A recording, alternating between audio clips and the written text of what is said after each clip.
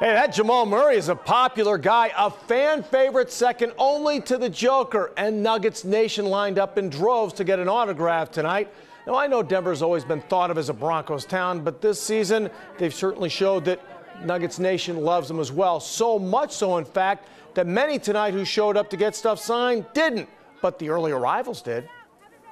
I was just crazy. I was shaking like who knows what. Like, I was shaking like bacon, not gonna lie. But that, in my hand, I was so nervous I was gonna drop it on the floor or anything. He's just an icon to me. I've been a fan of him since, you know, the Kentucky days, and this is crazy, man. I'm never gonna be able to beat Jamal Murray ever again, like, probably, unless I get super lucky at a Nuggets game or something.